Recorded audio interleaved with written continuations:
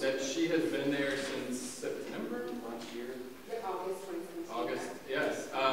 And I actually asked her to share a bit about both her story of how she got to do campus ministry, and also what campus ministry is like. I was telling her that we have a really strong connection in our Covenant Church with East Carolina's campus ministry, but their campus ministry is different than Duke's, and next week we'll hear more about Chapel Hills, which is also slightly different because of the proximity to University Press. So what a gift it is that, one, our presbytery supports 5 campus ministries.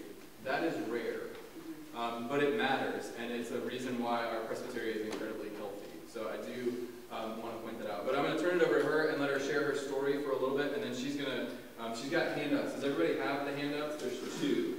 One that we produced, and then she is an overachiever and wanted a separate one for you to study, and there will be an exam. All right. Okay. Good evening. Is my mic working while you can all hear me? Okay, good. As Ben said, my name is Libby Boehne. It's a pleasure to be here. I'm honored that you all asked me to come speak. I'm newly ordained and not from the South, or from the PCUSA originally, so I'm always eager to meet Presbyterians and learn about congregations in my area. So I have a study prepared, and I hear you all ask a lot of questions. I'm hearing great things about this congregation, but before we dive into the Beatitudes, shall I pull this out a little? Is it too? Okay.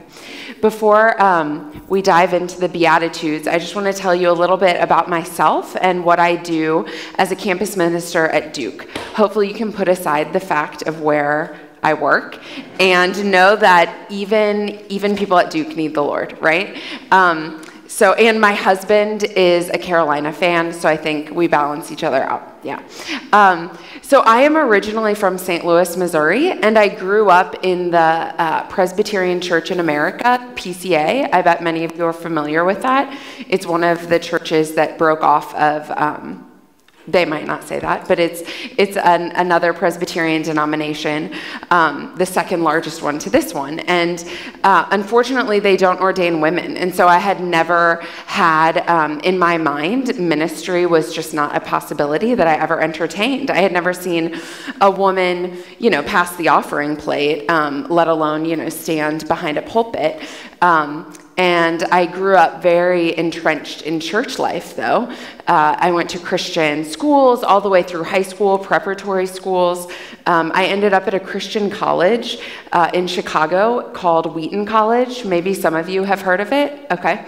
It's where Billy Graham went to school. I bet you've heard of him. So I ended up at that school and loved it. And strangely enough, that's where I fell in love with theology and learned that the Bible and the Christian faith are complicated and not just a single monolithic story, that there's a lot of beauty in studying Scripture and learning about the nuances and the histories of our faith and the different voices that have spoken into church life and community.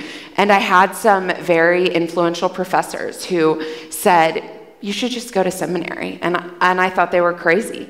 And I ended up getting a scholarship to Duke Divinity School, kind of on a whim. And it was a really difficult journey going there, because I was told a lot of things about how sinful I was, and a lot of things like that, because women don't go to seminary where I come from. And I ended up at Duke Divinity School and slowly took on more pastoral roles in internships and taking preaching classes. And my first job out of seminary was to work at First Presbyterian Church Greensboro, which is a 3,000 member congregation.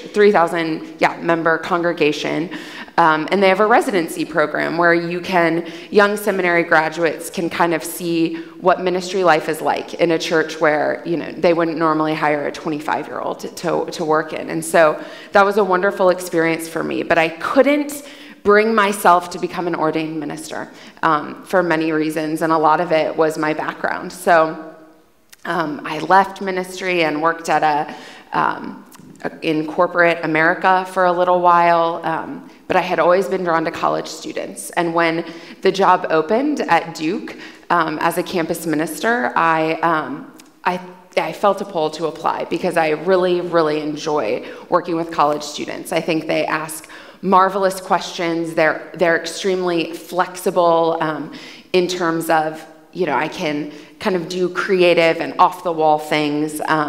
I love that I get to be a part of their daily life, and you become close with the students very quickly. And so I ended up as the campus minister just in August of 2017. And then finally, I became ordained in January. It only took me, 7.5 years because I just asked so many questions about ordination, and I asked so many questions, and I think not growing up PCUSA, it was just harder for me to take the leap. But my ordination service was wonderful, and I'm grateful. I'm grateful for this presbytery and to be serving as clergy in this area. So that's a little bit about me. And campus ministry is a really unique way to serve. It's one of the few ways I know how to serve in ministry, so it doesn't feel that strange to me. But campus ministry in the Presbyterian Church is modeled in many, many different ways. And as Ben said, all 5 of the campus ministries in this presbytery follow a different model. So at Duke, the way we do it is that I am kind of a nonprofit executive director. We're our own nonprofit corporation, a 501c3 entity, and I report to a board of directors, which is kind of like they serve as a session almost. And they've hired me, and I'm in a called position, in an ordained and called pastoral role. But it is a nonprofit organization, and we are supported by the presbytery and by 8 local Presbyterian churches in the Durham area, and then also by individuals who contribute to our ministry. And so that our structure makes us a little bit unique. But then, as an actual ministry with college students, we kind of serve as a congregation. In fact, we do act as a congregation on Duke's campus. And I have a student leadership team that acts kind of as a student session. We have, just like you all would, we have a treasurer, we have students who are doing outreach and communication work, who are doing community service and outreach, and who are doing pastoral care as well with other college students. And we worship together every Sunday evening in the Duke Chapel basement, which is a little less glamorous than the chapel. And a local congregation provides us with dinner. And then we sit in a circle as a ministry and cram into the chapel basement and have a pretty traditional Presbyterian service of worship.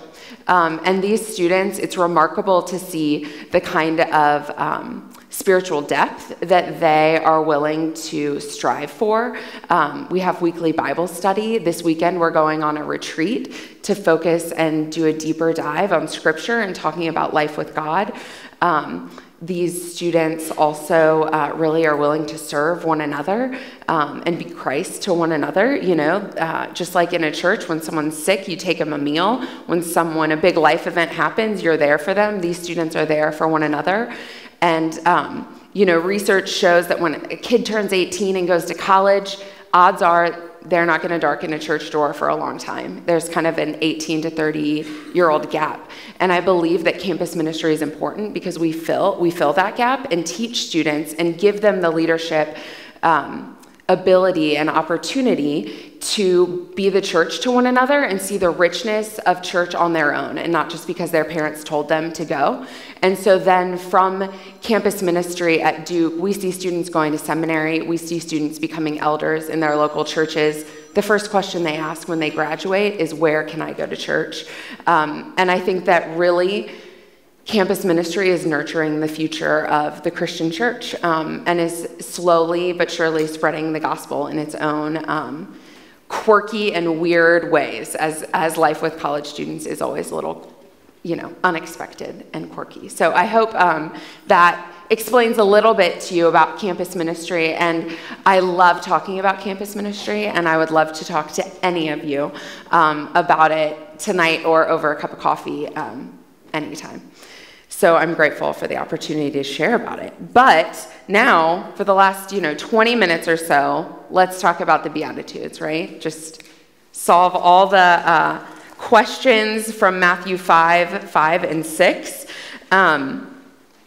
So these Beatitudes are well known. So I don't know if you all have Bibles in front of you, or if I don't believe I put silly me, I didn't put the actual verses on the handout. But tonight we are going to look at the two Beatitudes found in Matthew 5, verses 5 and 6. So we'll shift gears to that. And let me read them for us as we begin, and then hopefully we'll have time for some interaction and questions as we talk about them. Matthew 5 and 6. Blessed are the meek, for they will inherit the earth. Blessed are those who hunger and thirst for righteousness, for they will be filled. Tonight, we're going to briefly look at the ways in which we approach life. The attitudes that we have, the things that we do, the actions that we take in life. We're going to see how those attitudes and actions maybe determine our life's purpose and the direction in which our lives are going. And tonight, we're going to look at our life's purpose and our life's attitudes through the Christian faith, but through two words in particular: meekness and righteousness. I'll read the verses again. Blessed are the meek, for they will inherit the earth. Blessed are those who hunger and thirst for righteousness, for they will be filled. Now, I have not been a pastor for very long, but I can say that I do not use those words very much in my pastoral care or in my day-to-day job. Meekness and righteousness. And you know what? My students don't use those words in campus ministry, meekness and righteousness, very much. And the environment that they live in at Duke University, the collegiate environment, it doesn't use the words meekness and righteousness to help those students derive purpose from their lives either. And I'm going to take a wild guess that in Tarboro, on a day-to-day basis, you're not using the words meekness and righteousness to describe the way you all live, if I had to guess. When I think about the way my students and the students I interact with, the way they think about their life's purpose, the way they would describe what they're striving for in life, some words that they might use rather than meekness or righteousness might be success, love, happiness. They derive their purpose, some from making money or providing for their family, having a good life, a comfortable life. When I talk with students or in pastoral ministry situations, I sense that people derive their purpose. They get their meaning in life from being seen or viewed as special, sensational, standing out. And these words, meekness, righteousness, they don't really promote those ideals, those values. Meekness, when I think of that word, it's more associated with quietness, gentleness, doing whatever people tell you to do. And righteousness, a righteous person, I personally associate kind of with legalism. People who follow the rules, who are very by the book. And let me tell you, I do not bring students into campus ministry by being quiet or by being legalistic. Meekness and righteousness are not really things that I'm striving for in my day-to-day pastoral life. And it's not just the college campus either, right? I think that even in our churches, we often want what is flashy. We measure our purpose by our numbers, by how good our programs are, how our building looks, how many young people are present. I know all the time in my church congregation, I'm trying to get us to stand out. And so if we really value Scripture as the Word of God, if we're going to really take the words of Christ seriously, I think we've got to look at these Beatitudes and really try to figure out what they mean, prayerfully discern together what it means to be people who seek meekness, who seek righteousness. So let's briefly talk about it. What does it mean? What does it mean that Christ was meek? Right? It's a funny word. I'm saying it so much, it's sounding funny on the tip of my tongue. What does it mean that Christ is meek? I envision a picture of, gentle Jesus, meek and mild. Right? Mild is the word that I associate with meek. So the question I have for us is this what Scripture really shows us? And so I looked in the Bible a little bit, and we see that this word meek in Greek found 2 other times in the book of Matthew. And that's what I have on the handouts that I gave you.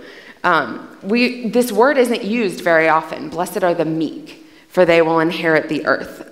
Just 2 times in the book of Matthew, and then 1 other time in the New Testament. So in Matthew 11, you'll see on your handout, I've bolded the word. You'll see in verse 29, it says gentle and humble. That's the exact same word that the Beatitudes translate as meek. And I'm going to read it for us briefly. Matthew 11, 25 to 30. This is one of Jesus's brief teachings in the Gospel of Matthew.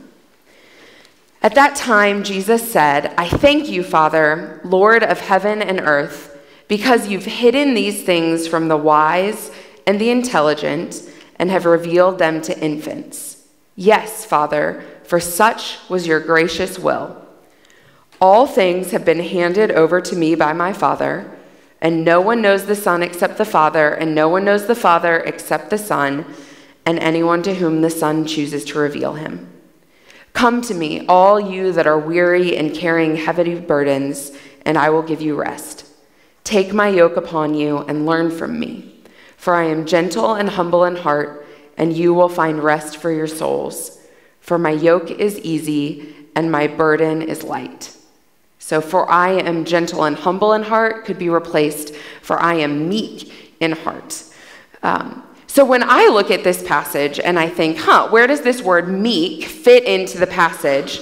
I see that this, and if you look at the context, in Matthew 11, we see that Jesus is relying on God. Jesus is relying on the will of the Father, and then Jesus invites his own followers to rely on him as he relies on the Father.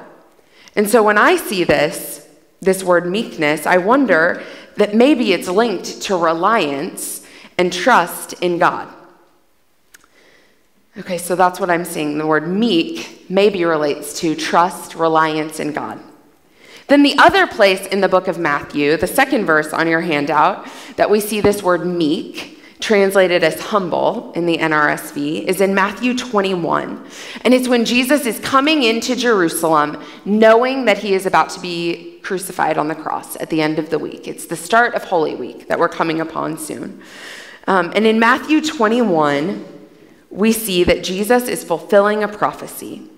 And Jesus says, tell the daughter of Zion, look, your king is coming to you, humble and mounted on a donkey, on a colt, the foal of a donkey. Christ is humble, he is meek on the back of a donkey.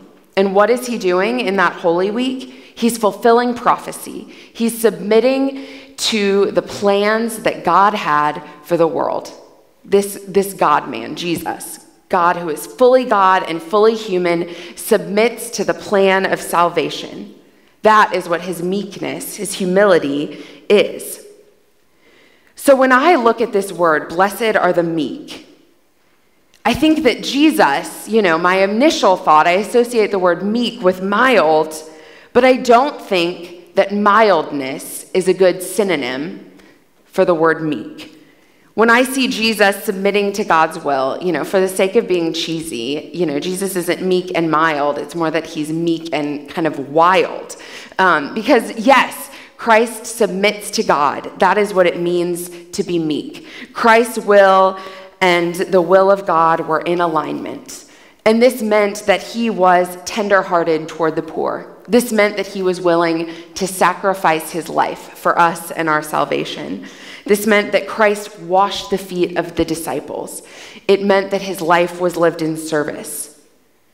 That's what it meant to be meek. But Christ was by no means mild.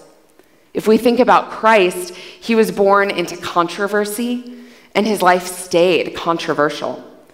He challenged the religious leaders of his day, and time and again we see him putting the disciples in their place, telling them they're doing the wrong thing a lot of the time. Jesus says wild things in the Gospels, like, sell everything you have and give to the poor. Forget about your families. Just come follow me. And then Jesus, he rises from the dead. There's nothing weak or mild about Christ. Rather, meekness isn't a kind of lame, doormat kind of adjective. It means that Christ was in full alignment with God the Father. That is what meekness means, I believe, if we look at Scripture. So then secondly, righteousness. We have the first beatitude, blessed are the meek. But then the second, blessed are those who hunger and thirst for righteousness. Now the word righteousness, it appears a lot more times in the New Testament. It appears 6 times in the book of Matthew and over 80 times throughout the whole New Testament, right? Righteousness is a lot more of a churchy word than meekness, I think, in my experience. And this biblical understanding of the word righteousness, it's pretty complicated if you look at it. Righteousness, at its base level, is kind of a legal term. To be righteous means to be innocent of a crime. A lot of times in the Old Testament, God's righteousness is used to depict God as true, God as reliable, God as just. But I think Jesus and the overall biblical understanding of the word righteousness is more diverse than just a legal term. In Jewish writings, we find that righteousness is more about finding truth. It's more about just following the law. Rather, righteousness in ancient Jewish writings includes generosity is a concept that's closely linked with righteousness, as well as giving aid, charity, alms. So a righteous person, yes, they follow the law, but they also go above and beyond the law in righteously giving generously, in giving aid, in giving alms, in giving charity, in being a loving person in general. And I think that this definition of the word righteousness is more in line with Christ's teaching and Christ's action. Righteousness isn't about some legalism, right, where you toe the line, you follow all the laws, you do exactly what is right. Rather, it's about love and generosity as well. And now the Beatitude says, blessed are those who hunger and thirst for righteousness, which seems to imply that righteousness is not an easily attainable virtue, right? If the best we can do, or that all God calls us to do, is to desire righteousness, to hunger and thirst for it, it's really hard to be righteous. And I think that's because ultimately, righteousness isn't about us living by certain laws. It's about, rather, what we see throughout Scripture, which is receiving the righteousness of God as a gift. Throughout the New Testament, we see the phrase righteousness of God a lot. And it is through Christ that God generously and lovingly gives us God's own righteousness. So righteousness, rather than thinking of it as legalism, when Christ is talking about righteousness, he's talking about thirsting for the righteousness of God that is given to us through the saving grace of Jesus Christ. So that is kind of a little bit of background on how Christ lived out meekness and righteousness, these two beatitudes, 2 words that we don't use very often, but are very, very evident in Christ's own life. So the question then, I think, is, what does it mean for us? What does it mean for us to be Christians who are both meek and who are hungering and thirsting for righteousness? And I would love to hear your thoughts on this. And briefly, to close, what do we do with these new kind of definitions of meekness and righteousness that Christ has kind of flipped on their heads of things that we might normally associate with meekness and righteousness? I think that meekness, these are my own musings, meekness, when we see it not as a form of weakness, we see it as a source of strength and reliance on God. I envision that meekness can change my life because it means that I am no longer susceptible to the sensationalism of the world around me. You know, the world around us is filled with loudness, with selfishness, with self-promotion, with hatred, with seeking attention and success.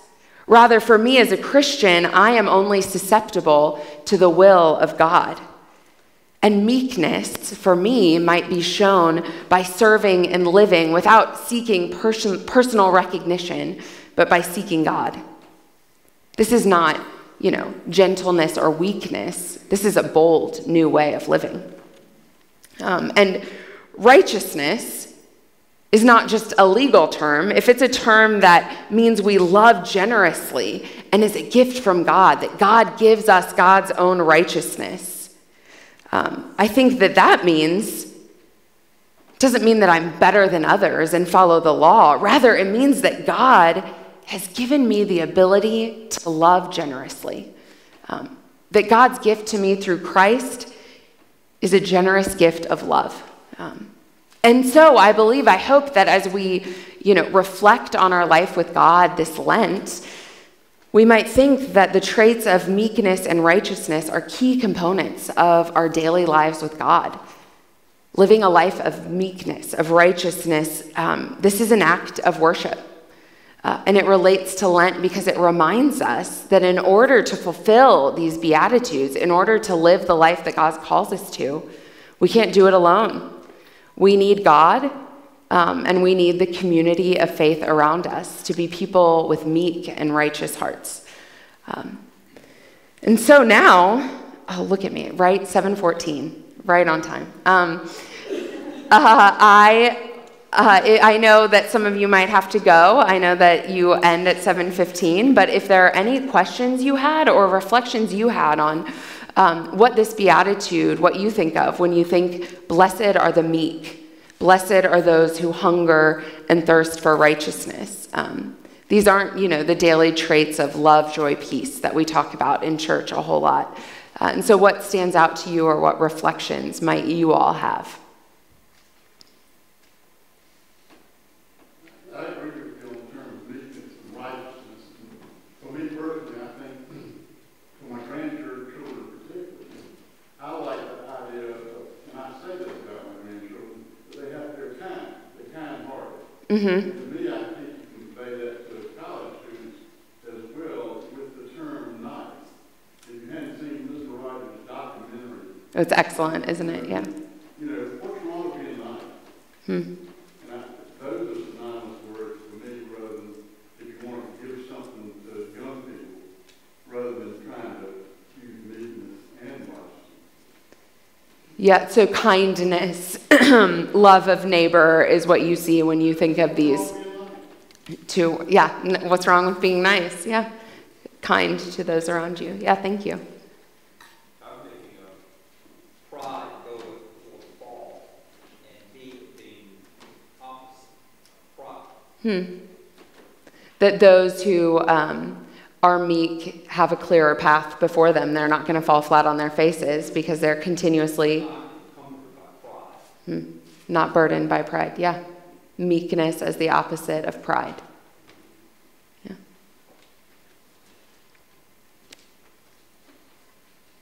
Any other thoughts or questions?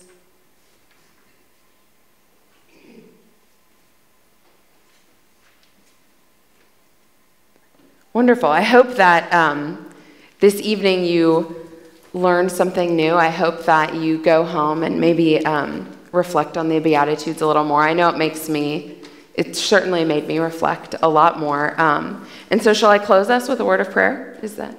Okay, wonderful. Yeah, let's pray together. I so admire that so many of you gather together each week in Lent to think about your faith, your life with God. So let's pray.